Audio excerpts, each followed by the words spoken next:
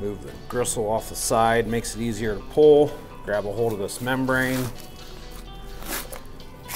exposing that flank steak right there.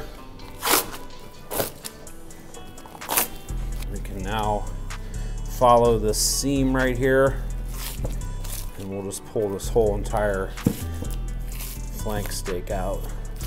And we're going to do the same thing throughout this whole process that you saw us do in the front quarter. So we're just going to lay everything over on our prep table, and then we'll go from our prep table to our beef puzzle table and fill the remaining portion of that in. So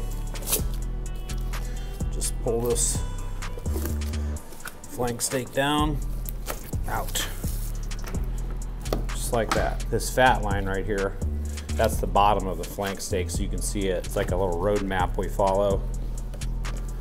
Just cut right there. There you have your beef